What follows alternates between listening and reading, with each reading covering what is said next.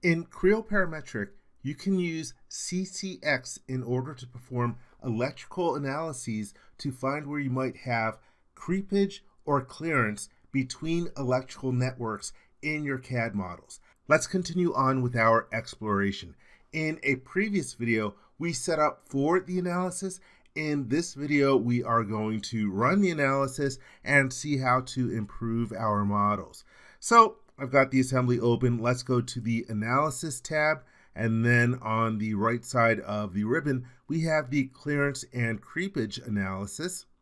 I'm going to use the menu button to load a previous analysis from the last session. And so now it takes me right to the Analysis tab. You can see that the Meta tab has a green check mark, same with the electrical nets. So all that information there is defined. Now on the Analysis tab, well, here we have our configuration. If you want to, you can right-click on New Configuration and rename the configuration or create other additional configurations. I'll just leave the default. For the configuration type, we can enter in custom values, but you can also use an Excel spreadsheet to define a standard table.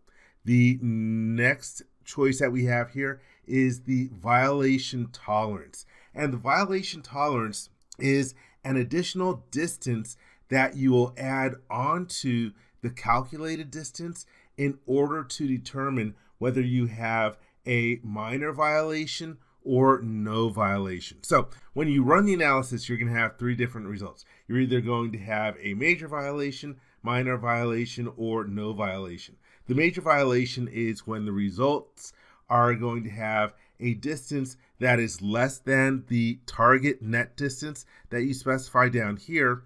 It's a minor violation if the calculated distance is less than the distance that you specify down here, plus the violation tolerance. And you have no violation when the distance for clearance or creepage is calculated to be greater than the target distance that you specify plus the violation tolerance. We're going to start off by entering in a value of 2. So again, this is like an additional fudge factor that you are going to add on to ensure that you have a certain amount of safety. Then we can select our source for the electrical current that's going to be running through here. And in this particular case, we're going to be using net 1, which we defined previously on the electrical nets tab, to have a potential of 220 volts.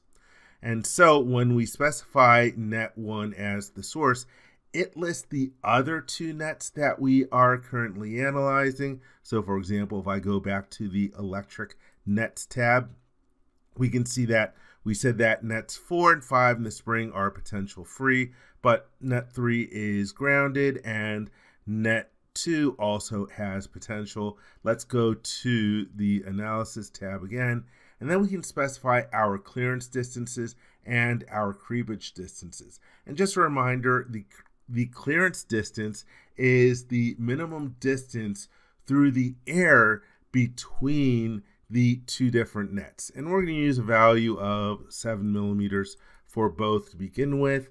And then for the creepage distance, that's the distance along surfaces between the different nets that you want to avoid. We're going to use a value of 10 and a value of 10. Another value that you can specify is the groove width. So you might have gaps or grooves on the surfaces of your geometry, and the groove width is the maximum width of the gap where you can get a short circuit across the air, because air has less resistance than insulation. And for this one, let's use a value of 0.5 and a value of 0.5 for the other net. And so again, when we have these different values, if you have results that are less than this distance, this is going to be a major violation. If the results for clearance and creepage are less than these distances plus the violation tolerance, that's going to be a minor violation. And we're calculating the clearance and the creepage. You can choose either to compute the current source or compute all.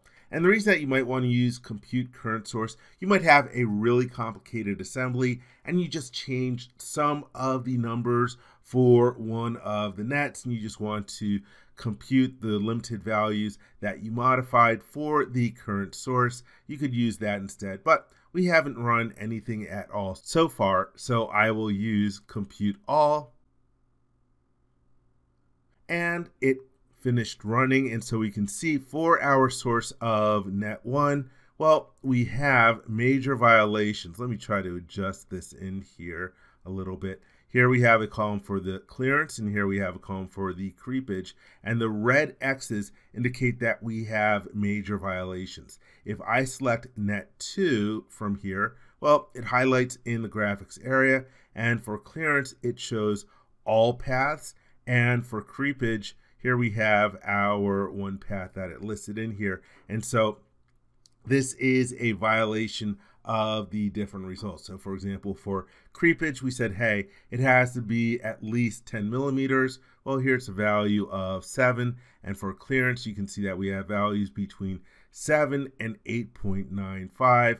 And again, we said that the clearance value was supposed to be 7. So that's why we have these major violations. Let's go to net 3. And we can see, okay, here are the different violations in here. It's between 5.54 and 7.92. So we have a major violation on the clearance. And for the creepage, here we have that 9.82. And we said it needed to be less than, or excuse me, greater than 10 plus that tolerance value of 2.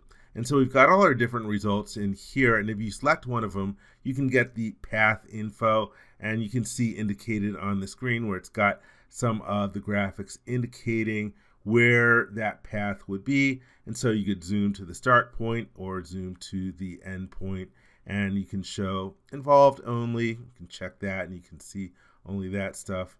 And here we are highlighting the source and the target, so you can see where you are getting those different violations. So let's go back, and again, right now we have major violations all over the place. If we go to the analysis tab and we change this tolerance from this value of 2, this sort of fudge factor that we added in, let's change it back down to a value of 0 and then click compute all.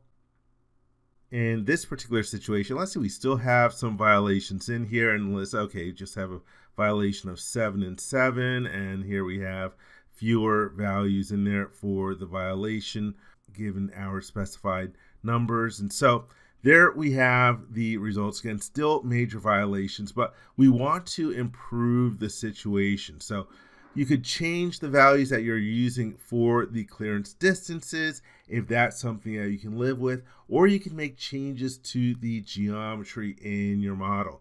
Let's click close out of here. And we're going to start off by bringing in some other additional geometry in order to get some additional distance or separation between our different nets. To start off with, I'm going to open up the part called housing. Right now it's in insert mode. I'm going to grab the insert here bar down to the bottom. And so this puts in an additional barrier in the model that will block the net 1 from where net 3 is going to be located. Let's close to go back to the main window, and so you can see how that's going to provide some additional separation. Also, we have a part in here that is suppressed. I will left click on it and then choose to resume the component from the mini toolbar, and now we have that to provide some additional separation between net 1 and net 2. So let's go back to our clearance and creepage analysis, and we've got the different values in here. As I showed in the first video, I'm going to check the box to show parts with undefined CTI value only. Here we have the guard part. This is the one that we resumed in the model, and right now it doesn't have that comparative tracking index specified. It's given a value of -1, and so in order to make this be an insulator, we want it to have a value more than 0, and I'm going to use a value of 300, which is the value that we used for a bunch of the other different insulators in the model. Now it is no longer visible along with all the other components in the model. Let's uncheck the box so that we can show all the different parts.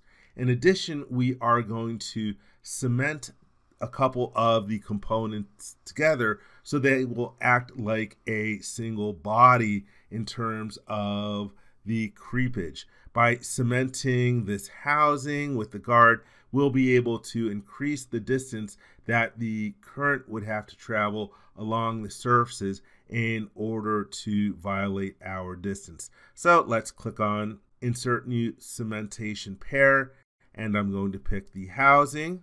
Let's hold down the Control key and grab the guard, and then middle mouse button, and so we can see that pair listed in here. Let's apply the metadata, and again that will recreate the mesh that will be used for the analysis. Now we're on the Electrical Nets tab, and we have the same results as before for what's potential free, what does have potential in the voltage, and what is grounded. Let's apply the electric nets. Now we're back to the Analysis tab, and let's change this value to 2 like before. Let's change our source to net 1 like before. Here we have the same values for the clearance distance, the creepage distance, and the groove width. So now we will compute all. And so we have for the creepage between net 1 and net 3, everything is good there. There's no violation, but we have minor violations between net 2 and net 1 for both clearance and creepage, and between net 3 and net 1 for our clearance. Let's go back to the Analysis tab, and let's say that we didn't have any violation tolerance that we wanted to add on. So we'll change that to 0, and then click Compute All.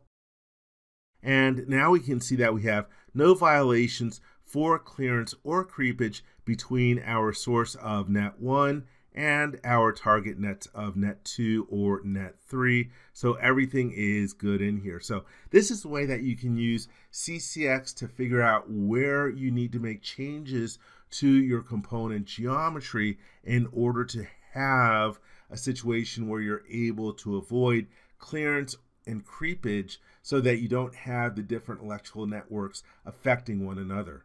I hope you enjoyed this video. For more information, please visit www.creowindshield.com. If you learned something from this video, please give it a thumbs up. And if you like this video, please click the subscribe button and ring the bell to be informed when new videos are uploaded. Thank you very much.